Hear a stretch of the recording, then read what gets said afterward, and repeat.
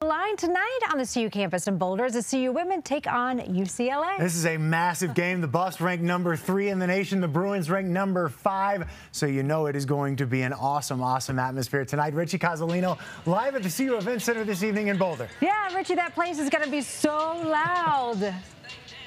It's going to be buzzing, that's for sure, guys. And you know, ever since the CU women's basketball team made it to March Madness and made it to the Sweet 16 last year, there's been a palpable buzz about this team and this community for sure.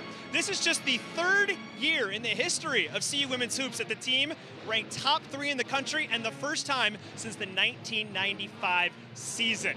Tonight, yeah, Buffs' first top 5 matchup ever.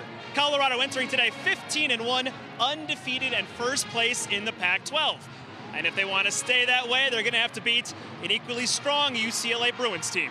Buffs, though, certainly not intimidated by the rankings. They already have wins over number 1 LSU and, last weekend at home, number 8 Stanford. And CU says home court advantage, it's a big part of that winning formula. The good thing about us is that we always show up and, do what we have to do to win games, but the crowd definitely adds an extra benefit just to have that energy in the building and have everybody that supports us there cheering us on. It makes a big difference. Some of our upperclassmen have played in front of much smaller crowds throughout their career, so I think it's our community showing appreciation for everything that they've done and poured in to our program, but also just really excited about where we are. So the energy in the building will be phenomenal, and that's huge for us.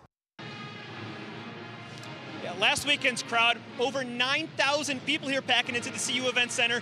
They have UCLA tonight, USC on Sunday, so it might not just be a historic weekend on the court, it might be one in the stands as well, Michael and Karen. Either way, it's going to be a lot of fun. So much fun. And we were just talking about for years to come, right? This is just the start, Richie. We love it. Thanks so much.